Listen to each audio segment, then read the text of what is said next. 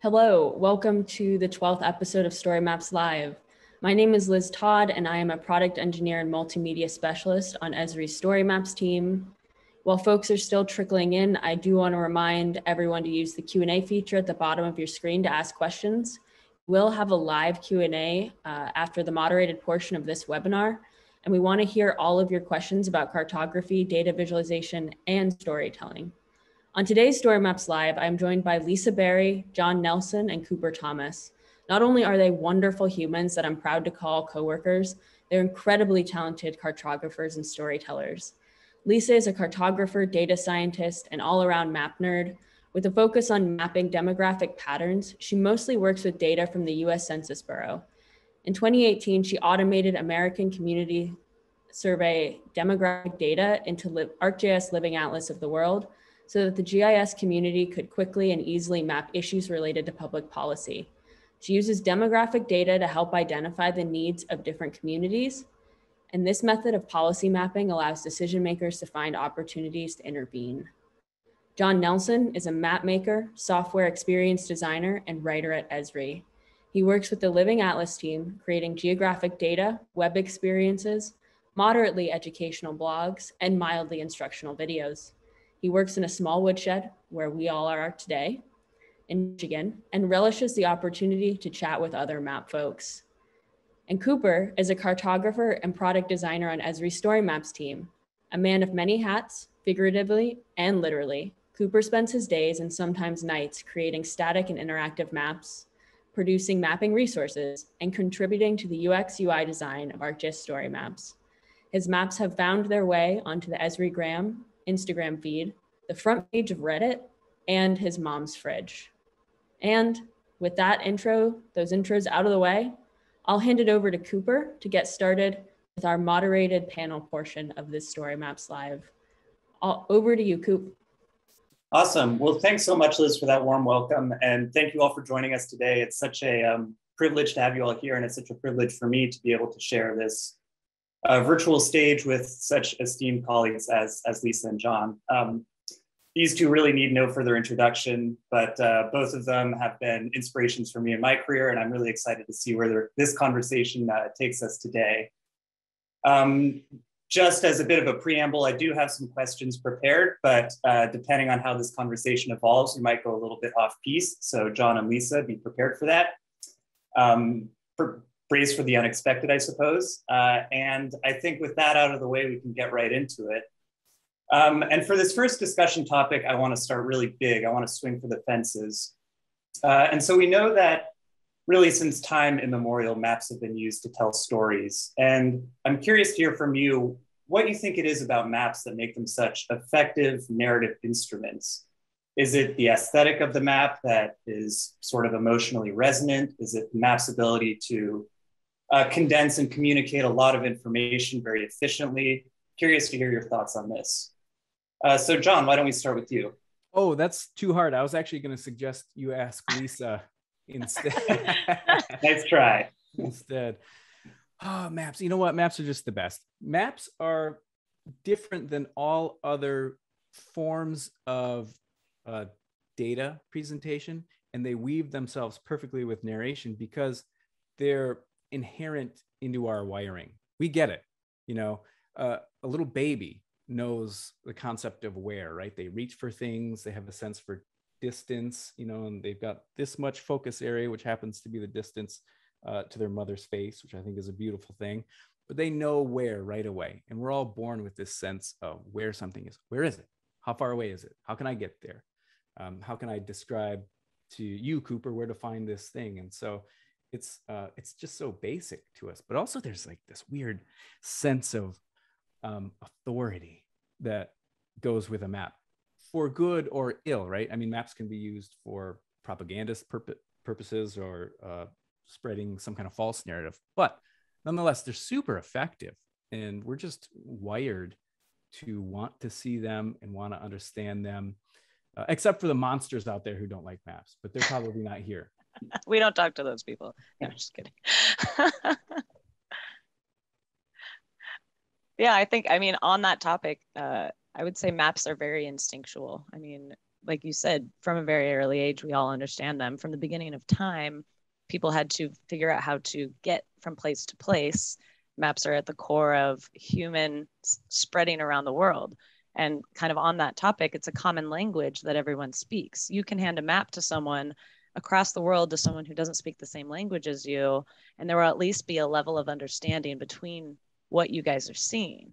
And so it's something that connects us, but it also, you know, it can help you get from place A to place B, but it can also reveal patterns that you may not have known. I mean, how many times well, I think people on this call maybe, how many times have you been on, you know, you go to imagery and you just start exploring the world, right? There's something that's so, like, we gravitate towards that. What? You look for your house. Yeah, you look for your house, and then you start like, okay, well, I wonder what Paris looks like from up above. You know, I wonder what this other place I haven't been. We just want to explore. We just want to go places, right? Yeah. Like nothing else, a map is personal in that regard, because you exist in a place and you can kind of find your place or your places or places that you're familiar with. You can't do that with a bar chart or scatter plot or a spreadsheet. You know, you can find your place. So maps have both this capacity to communicate information and make that information very relevant to the viewer by helping to sort of situate or contextualize them in space.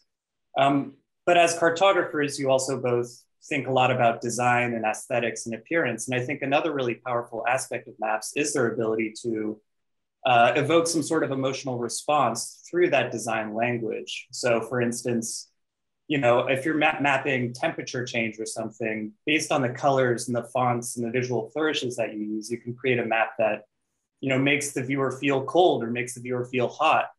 And I think that contributes to the sense of sort of immersion and world building that that maps can achieve very successfully.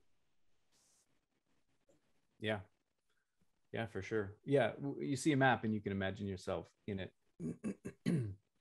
Yeah, totally.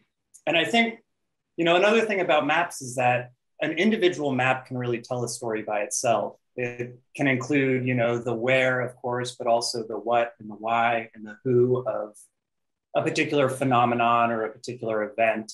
So they can really be sort of self-contained narratives, but we've seen, especially in sort of the digital age now, maps being used to complement or to augment other kinds of broader multimedia narratives. And that's obviously kind of the way that maps integrate with storytelling in the context of ArcGIS StoryMaps.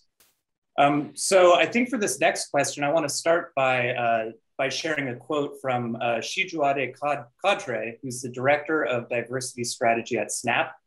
And that quote is that data without storytelling just confirms our biases.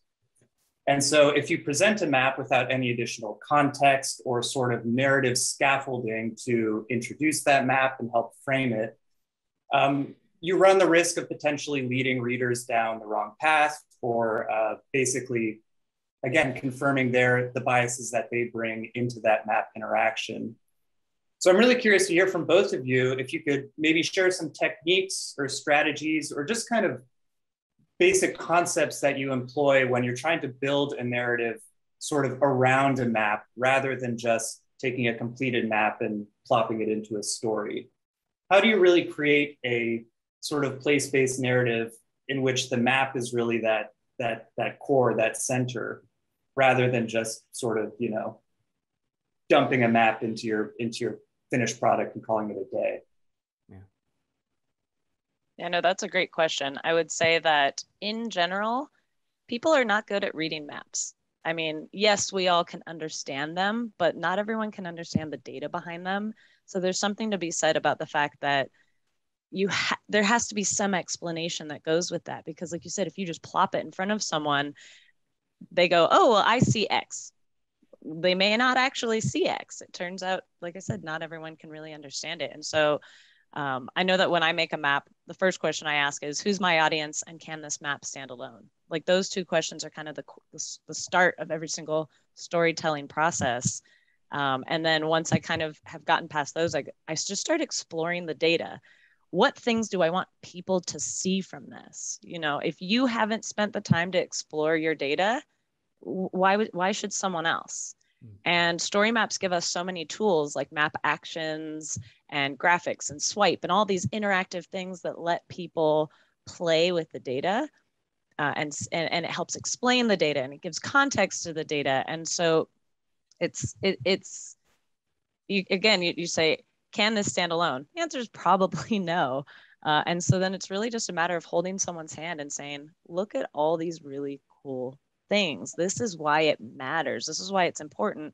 And you use tools like story maps in order to tell those stories by guiding someone through it. Yeah.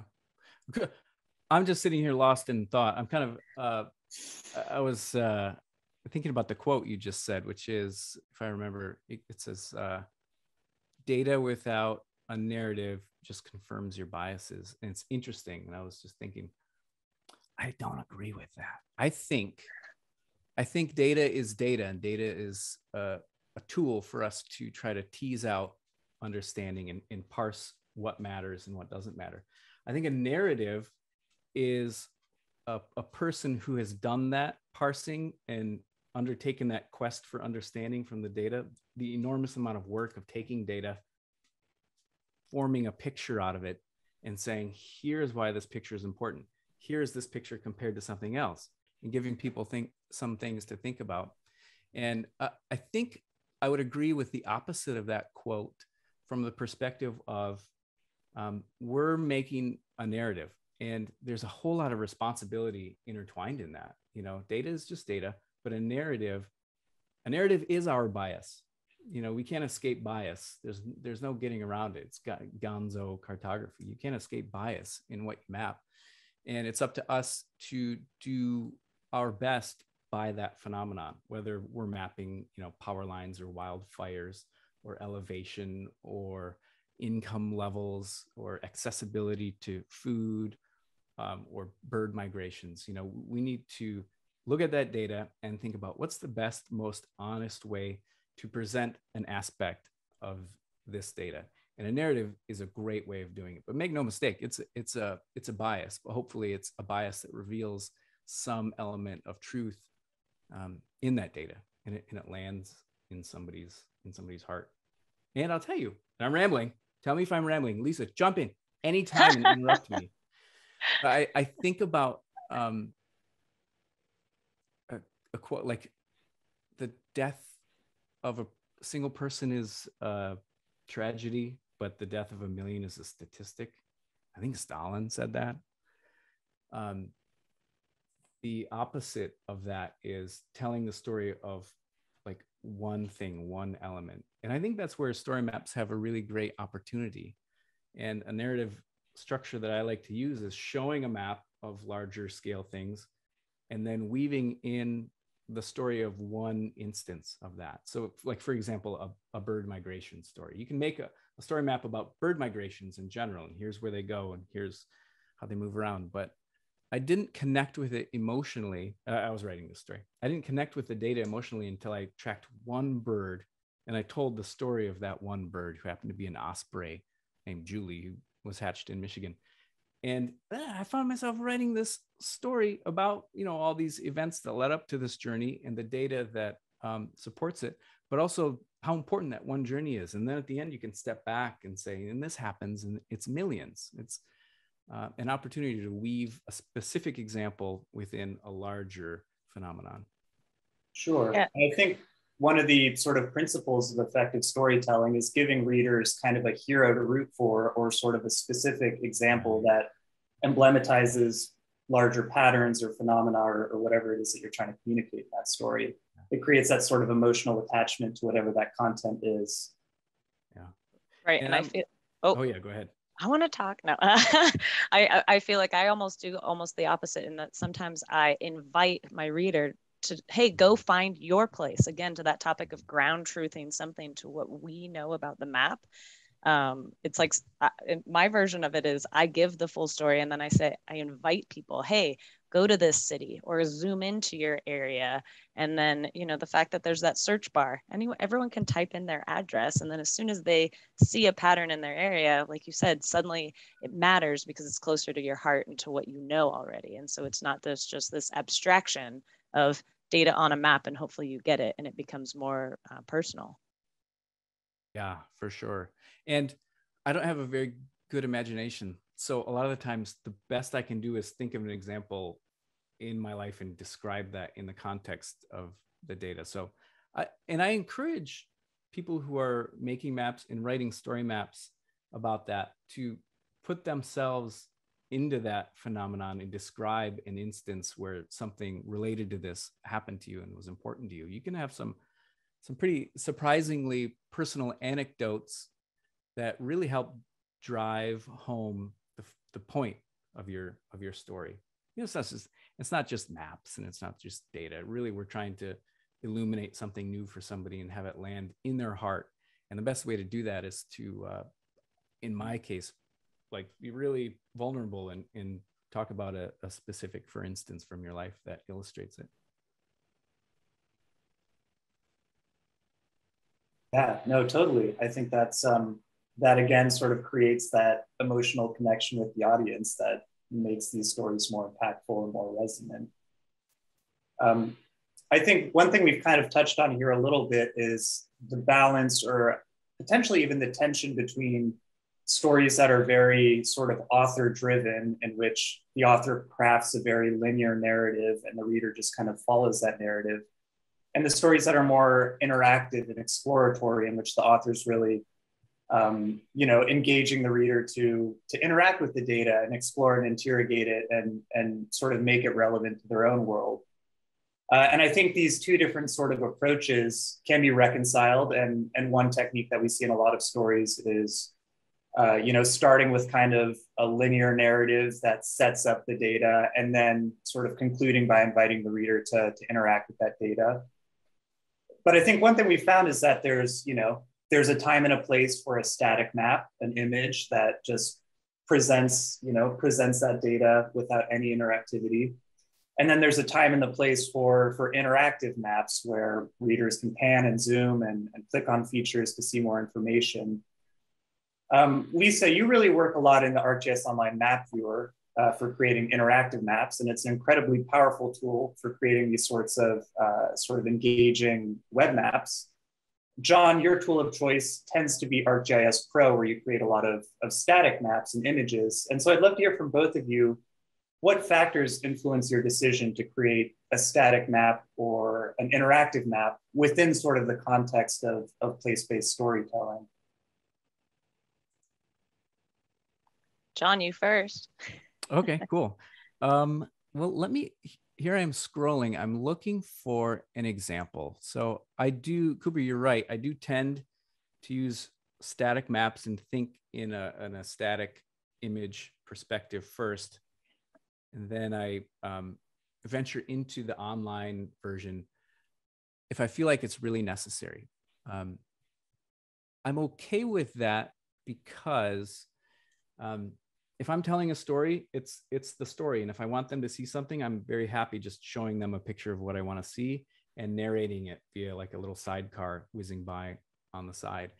And ultimately, it's not like one or the other. Lisa might do a static map here and there. I've seen her use really great examples of an animated GIF embedded within a story that really walks you through something. If movement is needed, it's great. I'll use an interactive version when I want somebody to kind of explore more open-endedly. But I will say, I'll couch that with, if you really want somebody to hear something, then you can't hide it behind interaction. You have to come out and tell them, show them.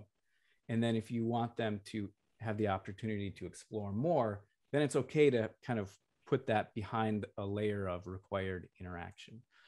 And I'm going to attempt to share my screen, if you don't mind. Let's see, let me scooch all these windows all over the place. I'm going to share my screen. 3, 2. And let me know if you can see a story map. There it is. Okay. Yep. So here's an example of that. So this talks about drought in the United States and aggregates 5 years of drought within a story map. And it's walking the reader through different ways of kind of conceptualizing this and understanding it, because there's a lot of data. Maybe you can show the reverse of something oftentimes the best map of a thing shows where it isn't. So I call this the optimist's drought map.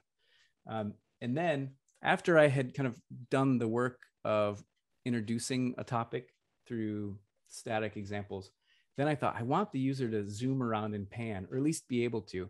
And as you zoom, you're seeing these examples of things popping up. And I didn't want to do this with just static examples. And story maps make it really easy to kind of swing over to a different location and slide over here and there. And as I zoom, as I scroll the wheel, I'm just shown exactly what I want the reader to see. I'm not relying on them to have to find something and click it. I'm showing them if I want to show them. But I can use interactive or static. So I have a question for you, John. Do you make all of these? So do you start in Pro, and then I saw that little inset map you had in the sidecar. Do you make those things in Photoshop? I'm curious. Oh, interesting. Yeah, good question. So this is ArcGIS Online, a web map that I embedded in the story map and then set different navigation points within the sidecar style of an interface. And then yes, this is a screenshot I took of ArcGIS Pro, and then I just kind of photoshopped the area of interest here. I could have taken a screenshot of the web map itself. I just happened to have it in Pro and online too. And yeah, and actually, Lisa, that's a good point. A lot of the times people get nervous or anxious because how do I do legends in a map? Do we want to get into legends, or should we save that for later? Maybe we should save it for later. The whole legend topic is so interesting. Yeah, that's its own whole thing. Okay, I'll punt. Well, I think what's interesting is that you use such a strong connection between interactive and static. I live almost solely in interactive. And I think part of that is the nature of the data that I work with. So a lot of times I work with data like this one. I work with a lot of census data, as you guys noticed. So imagine just big old tables, and you have to now turn this into something that people can relate to. Or in this example, this is air quality data at a global scale, but it's multi-level geographies. So we have countries, we also have administrative ones. So that'd be like states, and then, or whatever the level is down from a country, and then all the way down to 50-kilometer hex bins. It's this aggregation of data. And so how many times have we started here where we go, what do I do, right? I have data on a map, and now I have to turn this into something interesting. And I find this the most fun part of the storytelling, because the tools are there for you to explore. I mean, really, when you say, okay, I want to map a field, you have your option of any of these fields to map. And then if you choose one, for example, if I'm interested in the most recent PM 2.5, so what's the particulate matter in the air? How bad is the air quality? I can dive right into that. And the software says, hey, I have all these different suggestions. And it's like, oh my gosh, I want to try every single one of these, right? I think this is the most exciting part. It can be daunting, but at the same time, it's like, I want to try everything. Right away, it says, okay, map circles. Okay, I'm seeing a pattern. I kind of see some conglomerations of circles. And then I'd say the best maps make you ask questions. I go, okay, I see circles on a map. Which areas should I care about? I'm going to try color. And then you try this and you go, oh, okay, maybe this is now a little bit more clear than it was before. I'm starting to see these patterns reveal themselves on the map. This is why I love ArcGIS Online. This interface we see on the right is called Smart Mapping. I have a whole set of resources we'll share later. We have a bunch of tutorials on how to learn these. But in the meantime, sorry, I'm just so excited about maps. We get here and we go, okay, well, so here's just the default setting, right? It told me there's some interesting patterns in these areas. But all we have to do is try things, spend 3 or 4 minutes exploring. Okay, here, look, I immediately see the statistics of the data. By default, I'm seeing that this is a statistical pattern. But why should I care? Why does this matter at all? It doesn't really take long. I mean, it was a quick Google search. What does the World Health Organization say PM 2.5 values should be? And I mean, I Googled PM 2.5 values? And the World Health Organization page essentially showed up and said, well, PM 2.5 annual means, oh wow, they changed it. Should be 5 micrograms per cubic centimeter. Yesterday, this page said 10. And so it's, you can change this so easily where with just a few clicks, I can change the story this map is telling. I can use a different ramp, a diverging color ramp, to instead highlight the highest values. I can center the map on something. I can center it on 5. And now all those areas in blue are over that value. Or if it was that value of 10 that I saw yesterday, it really doesn't take much to immediately tell a different story, so that now everything in blue is above a different threshold.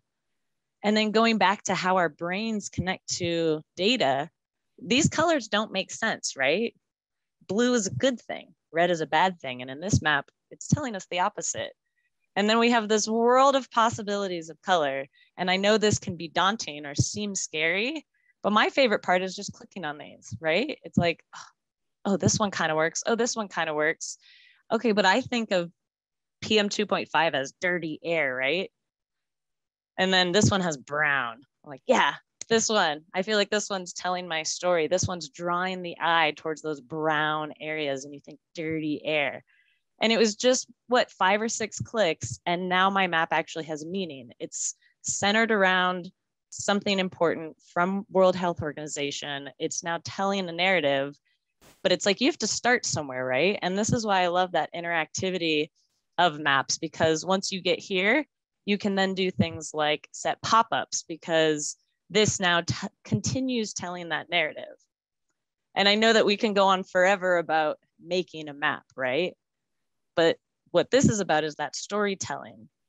And so you can easily throw this into a story map and give context. Well, what is PM 2.5?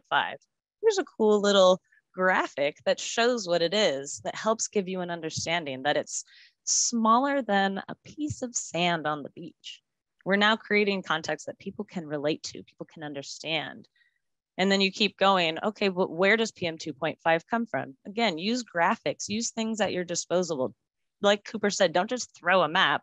We're creating context, we're creating a narrative, we're creating story. Now we dive in. Hey, here's this map and why it matters. But let's also zoom in and see the patterns. Let's see it at a more granular level.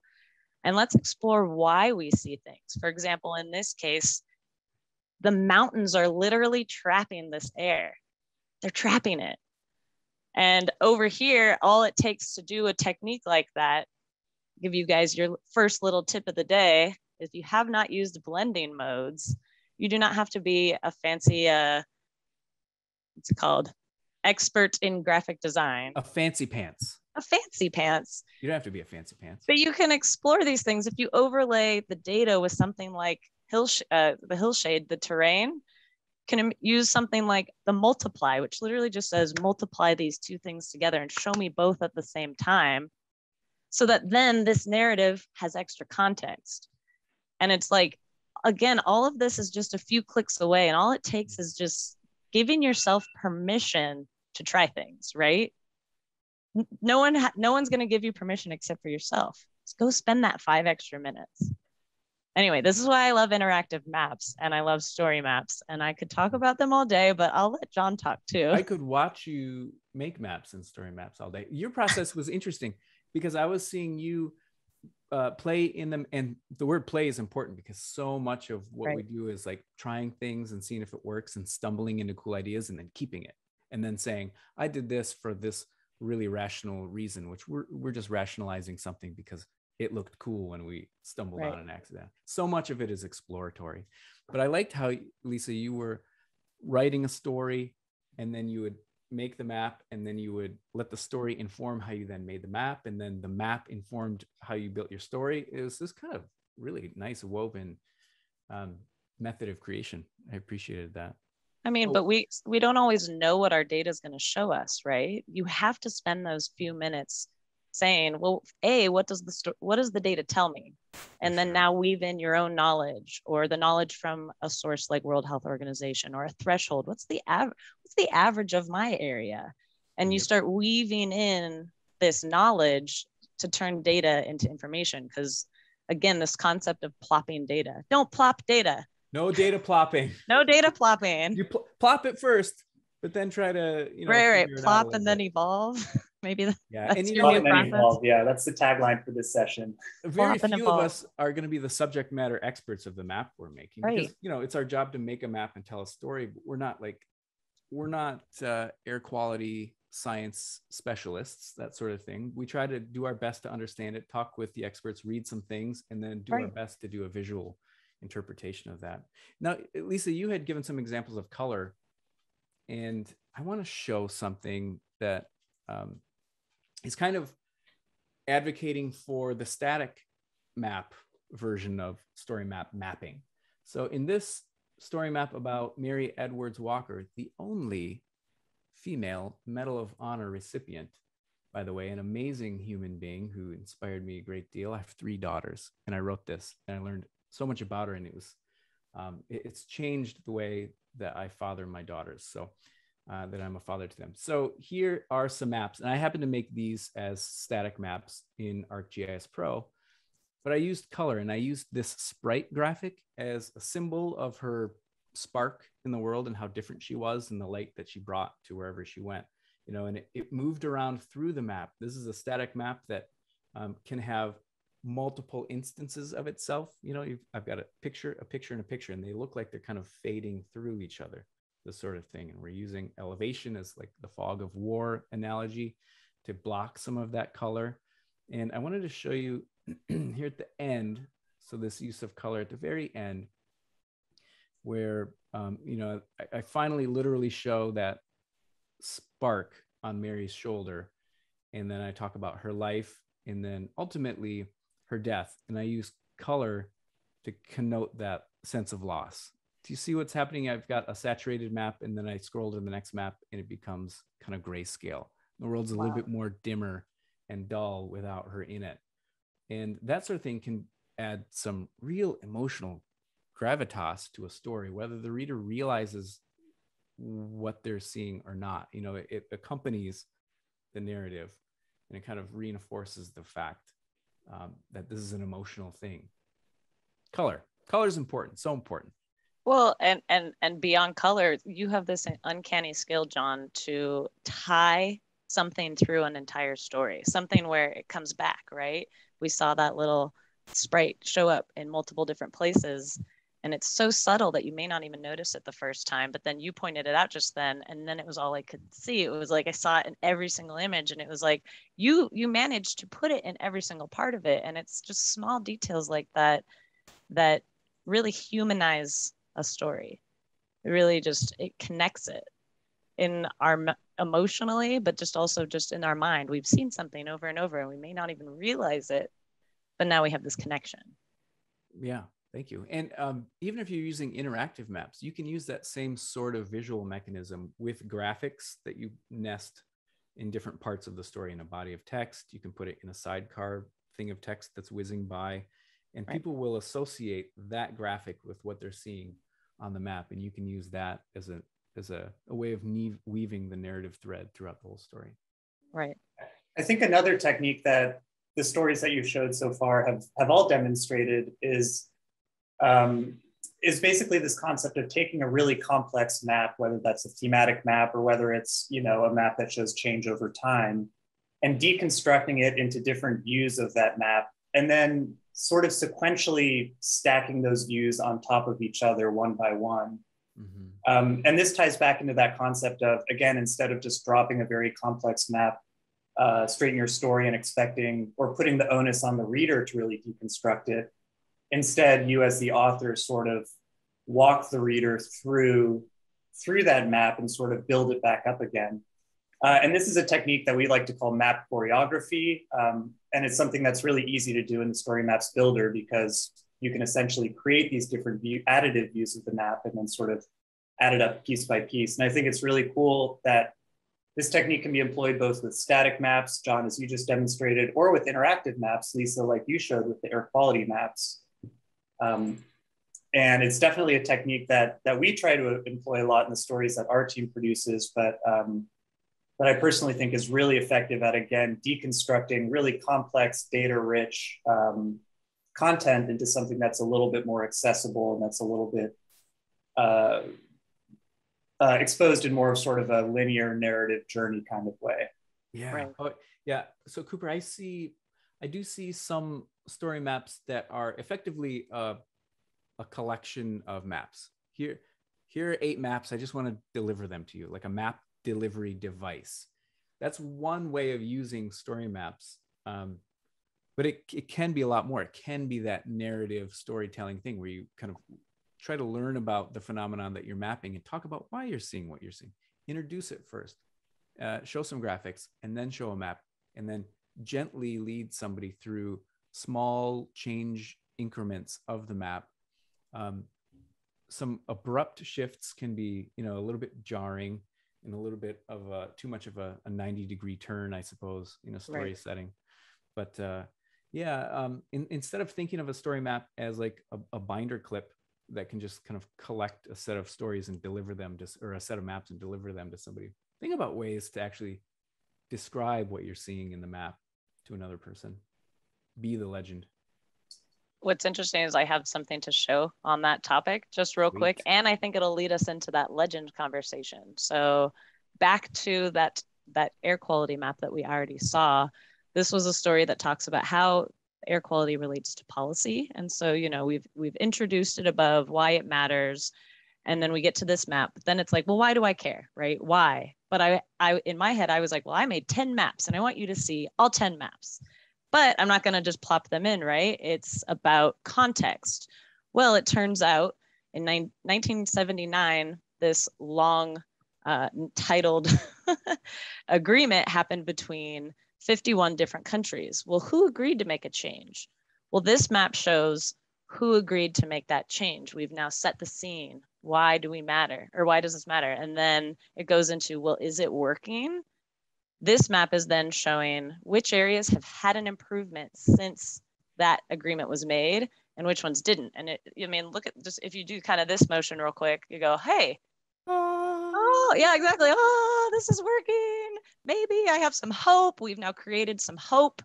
And all of this was done without an actual legend. You have that option down here, but I think this kind of builds into that story. We said, well, how do you build a legend into a map so that you then don't have to have someone understand a legend? And in this case, this map simply uses words connected to color, right? It says, here's our map title, essentially. Who agreed to make a change?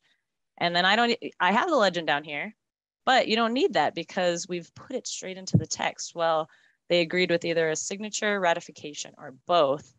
And immediately it's like, oh, I didn't have to open a legend, right? And then it moved on to this map, which said, oh, areas in blue saw an improvement. Areas in brown had a decline. It's like we haven't really done a lot other than attach those colors to words. We've, again, humanized it to tell that narrative. And so this is what I think this example kind of like shows what we were talking about, where it's like, we've now built something, but we've also connected it and given reason and given purpose. And now suddenly you care, right? Maybe, I hope. I care. Here's how I cast a really skeptical eye on a legend. Sometimes a map needs a legend, especially if it's a static map, but a legend exists because you're pouring information onto a thing and you have to send it out into the world and cross your fingers that the recipient understands everything. And you're doing the best you can, and you give them a decoder ring to figure out what everything means. But a legend is there because you can't stand next to them and tell a story. So a legend is kind of like a reluctant substitution for being there in person and telling them the story and showing them these scenes and walking them through a concept. But with a story map, you can do that.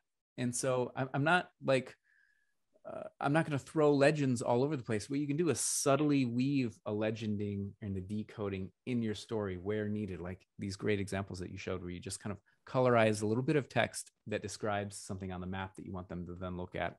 and then you Right. colorize another little bit of text, and you're like, oh, okay, I get it. And you didn't have to have a little math problem in your Right. visual that says green equals this.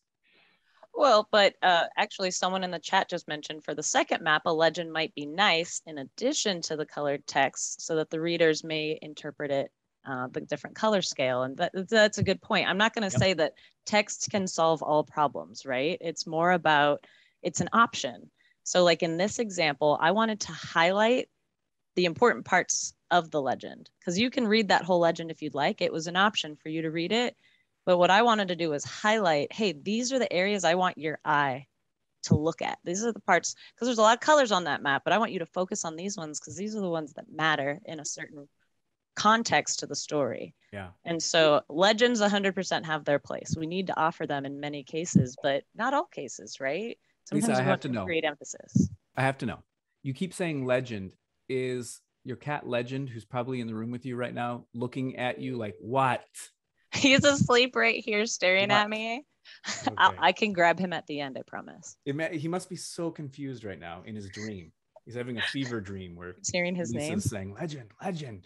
Legend. Well, those are really great tips about legends. And I think, again, this is another case where sort of considering your audience and their familiarity with the data and the geography might inform your decision as a storyteller and as an author. And Lisa, I really like the approach you've taken there, where for maybe the casual viewer, where they really just need those sort of, high level, here's where to look items, the colored text is probably sufficient. But at the same time, if there is a reader that really wants to kind of dig into the data and try and understand every category, that full legend is there for them to kind of interact with as they see fit. Right. As we kind of shift focus now from the big conceptual ideas around cartography and storytelling to the more tactical, I'm curious if either of you have any other sort of specific tips that can take your story from, a 9 to a 10, or other sort of, little map hacks that you think can really elevate or improve the quality of a map in the context of place-based storytelling. I don't think John has any map tips that he's ever given to anyone ever. Zero. Do you have, what do you got? What do I got? I can say some. So one that I often recommend to people early and often is if you find that your story map is getting kind of long, like, oh my goodness, I'm really having to scroll in this editor. Think about your reader. And so what I advise people to do is say, hey, wait a second, maybe the story map could be broken into 3 parts. Introducing the topic, with some descriptive text, beautiful images and the charts and the map. And then and jump on over to part 2, where we talk about why this is so important. And then jump over to part 3, where we can talk about steps that we can take to mitigate this or embrace this or calls to action. So consider breaking your narrative into a serialized format and just having like parts 1, 2, and 3. I've seen some really beautiful examples of multi-part storytelling. Justin Madrone did that recently with a beautiful map on a very long and complex topic. And so naturally he broke it up, and it made for a less effortful reading experience, kind of more natural, like a chapter. That's a good tip. Yeah, that's great. I think another one, thinking of sort of making a story effortless to read, is ensuring that your map doesn't really compete with the surrounding content in your story, really making sure that it's, it has sort of a comfortable environment to live in within that story. I like to think of it kind of like making my bed. Like I want to have a really cozy, comfortable, safe space for me to crawl into at the end of the day. And I want the same thing for my map within a story. I don't want it, competing with a really bright image that's going to siphon off some of the reader's attention. I want to ensure that the map speaks the same visual language as the other elements in my story through the fonts and the colors that it uses. Absolutely. You don't want your map just sort of sticking out like a sore thumb, because obviously it's not going to feel like it's integrated into that narrative, and the reader might just gloss over it. It's kind of an uptight thing that I have when I'm making a story map. I don't like being able to see where the map ends and then the story text starts again. So I like to match the map background to my story map background. And so it's important to pick a nice theme that reflects the cartography, which should reflect the mood or the tone of your topic.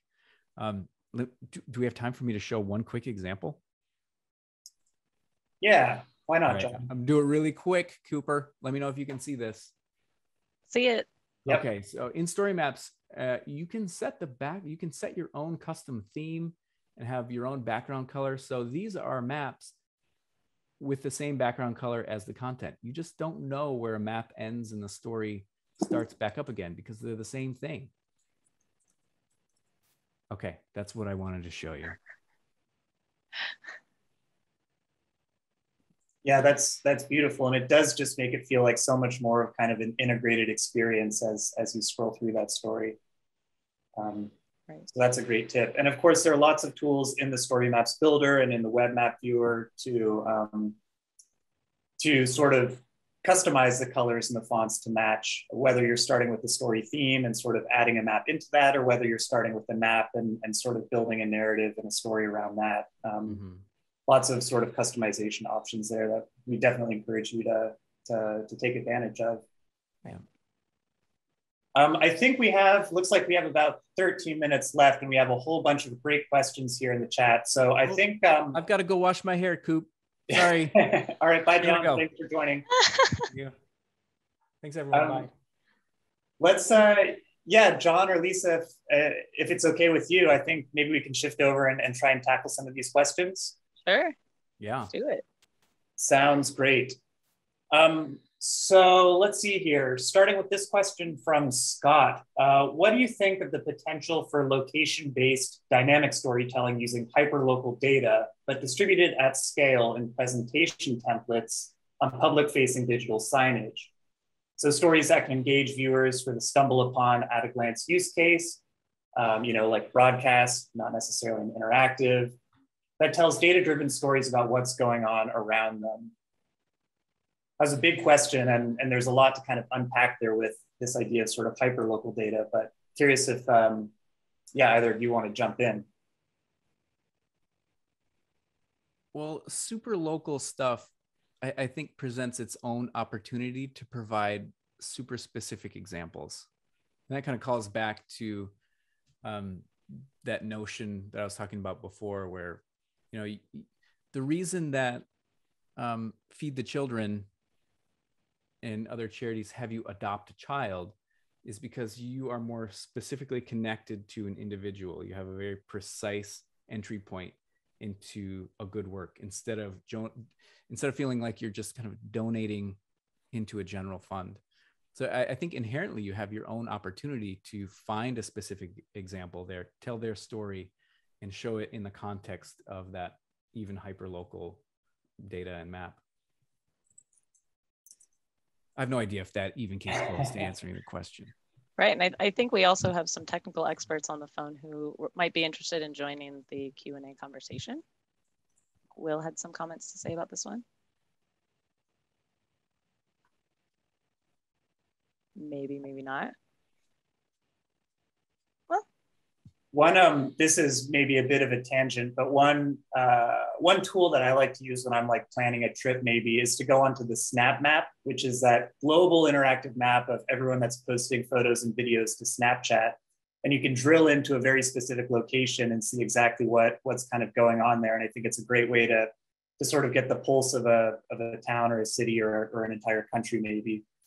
And so I like to think about different ways in which that kind of hyperlocal information could be exposed at a more sort of at a glance,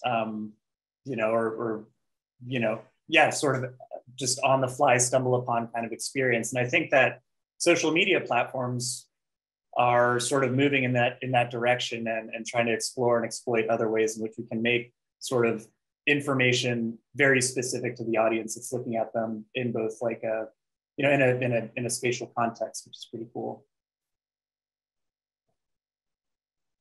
Cool. Well, Scott, I hope that kind of answers your question a little bit, or at least gives you some food for thought. It's a great question, and I think, I think there's a lot of potential to take that in different directions. Moving on to the next question here from Heather. What is a way to make very technical data interesting? I work for a small local government and my maps are functional, but not necessarily interesting. Great question. I think this kind of loops back to kind of what I was showing. Like I said, I work with a lot of census data where it's like, okay, you can easily make a natural breaks choropleth map of any topic in your data, or you can use tools like smart mapping and try things like a relationship map, a color and size map, a dot density map. And all these things are kind of like I showed earlier, it's one click away to just try it real quick. And so what I would recommend with this one, it's know your technical topic, obviously, first and choose that, but then just spend, again, that 5 minutes exploring, just try different things, try the different styles, try combining different styles. And then the one other tip is try combining it with another attribute. Because styles like color and size and relationship and dot density, the point is to compare two different things. So ask yourself questions of the data. Ask, well, what two things might be related? What two things might be interesting to compare? And just kind of start down this rabbit hole. I know that's not the right term, but again, spend 5-10 minutes trying things. Like I said earlier, give yourself permission to get creative with it, because you'd be surprised at how people react to maps that are beyond those boring normal ones that we see so often. It's like, spend that 5 minutes, try things. That's my best advice on that, because I work with it all the time. And I think of this too. Interesting is so relative. You know, if you're working in the GIS department and you need to make a map of all the sewer lines in the district and you're giving that to somebody, I'll tell you, the person reading that map is reading it not because they're just kind of strolling around. They're like, I'm going to check out a map of, I mean, it has to do with their job. And I'll tell you, they are very interested in knowing where the sewer lines are, where the catch basins are, or where the light posts are located. That's interesting to them. And I think sometimes we can think, wow, it doesn't look fancy enough. I don't think that's where interest lies. Everything is interesting. And even if it's something that we think is really pedestrian or kind of blah, the audience that you're making it for, you know, if you're making it for that audience, they're going to eat it up. They love it. You know, they definitely need to know which roads have not been plowed. It doesn't have to kind of look very bright or big, visually saturated or something. The topic itself can drive interest. And our job as making maps is kind of understanding that phenomenon, whether it's plowed versus unplowed roads in the wintertime, and presenting that as simply and cleanly as possible. And that drives engagement. Awesome. Yeah, those are great answers. Okay, here's the next one. This one's kind of a fun technical one. This one comes from Damien. Can you please advise on the best way to create interactive maps within a story map that are not Web Mercator? A lot of my data is best shown in a polar projection.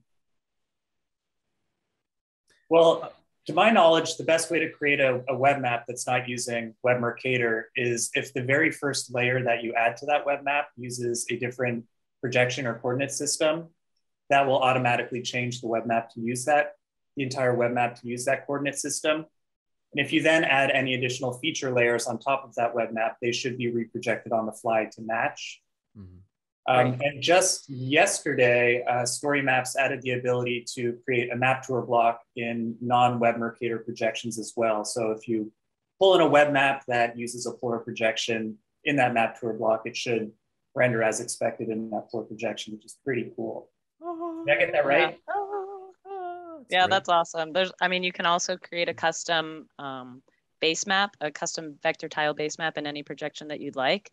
And then it'll do that kind of same thing. It'll change to the projection of your base map. So you create it, essentially take any country's layer, make a vector tile base map at it, throw it behind your map, then throw everything else you want on top of that. That also will accomplish the same thing. A little more hacky though.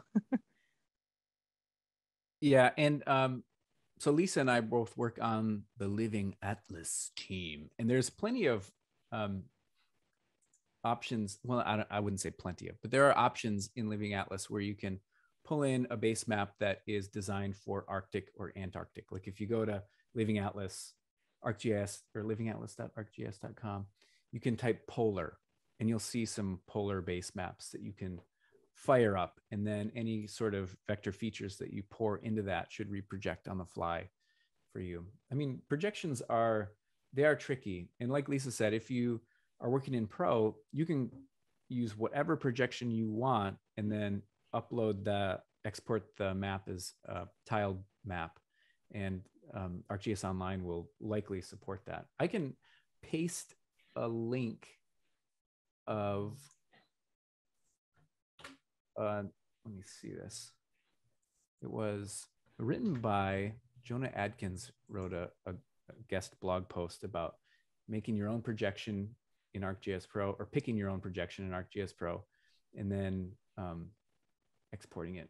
Let me look for a link. And there are a number of, John, you've actually published a number of vector tile-based maps to the Living Atlas that use non-conventional projections, right? There's an Equal Earth one, which is a new kind of cool conformal projection.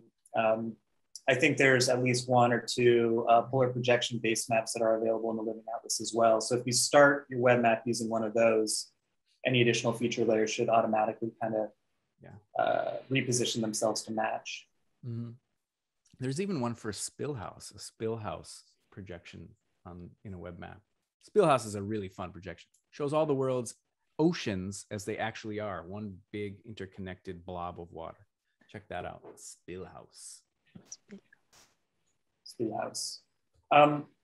Okay, we have just a couple minutes left here, so I think we're going to try and get one more question in before we wrap things up. If we didn't get to your question, so sorry. We just tend to get carried away as we talk about mapping and storytelling, but we'll do our best to respond to those in the chat or connect with you directly. The last question I want to ask here is from Kara or Kara. Thanks so much for this question. I want to practice making some story maps, but I don't have any projects I'm really invested in or data I've been collecting myself. Do you have any advice for finding data sets to practice creating stories? Again, on John's topic, we work for the Living Atlas team. The Living Atlas is literally a collection of authoritative data.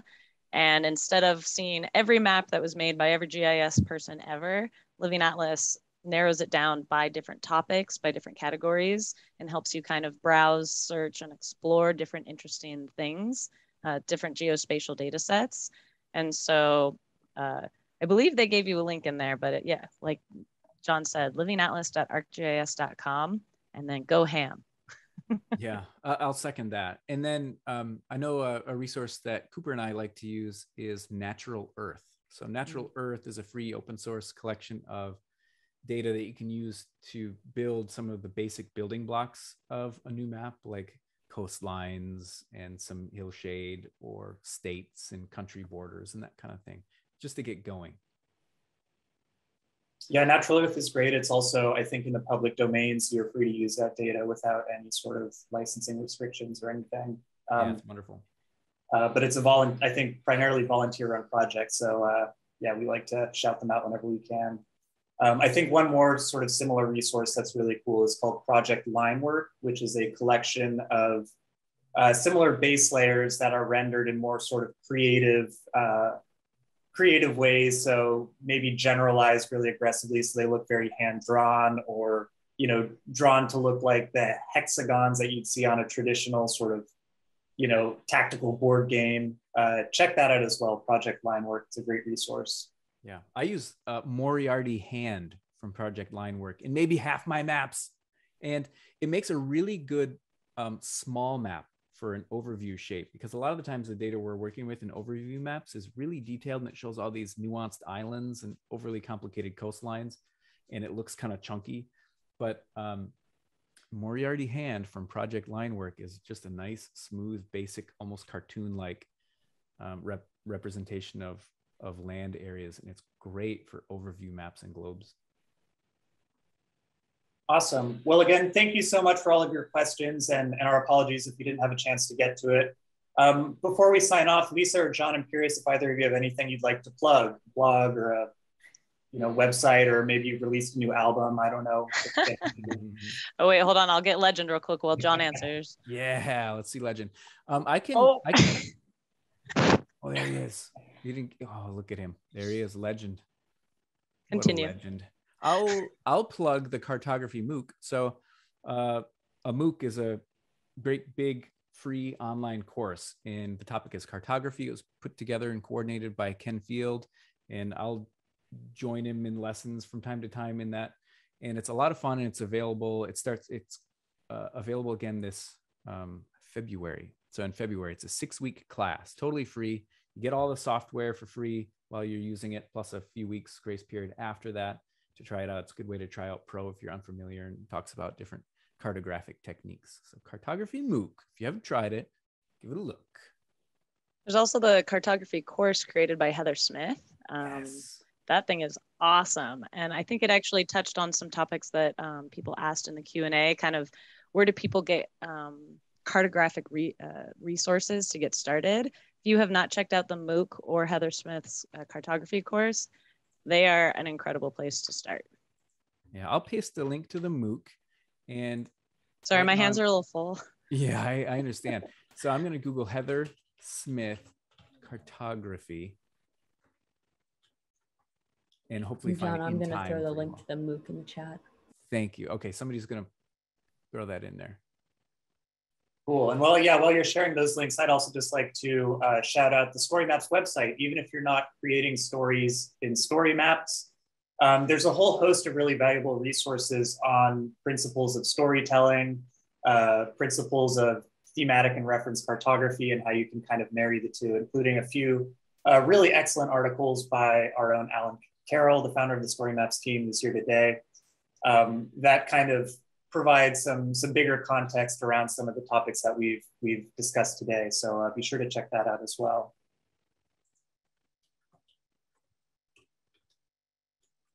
Oh, and I've just pasted the link to Heather's course as well. So the cartography MOOC link is there, and Heather's course is there. So many resources for making fun and engaging cartography. Yes, incredible resources. This was an incredible episode of StoryMaps Live. Thank you so much, Lisa, Coop, and John. We appreciate your time and your expertise here. And we will try and get back to the folks whose questions we didn't get to another time. Thanks for tuning in, folks. Thanks, everybody.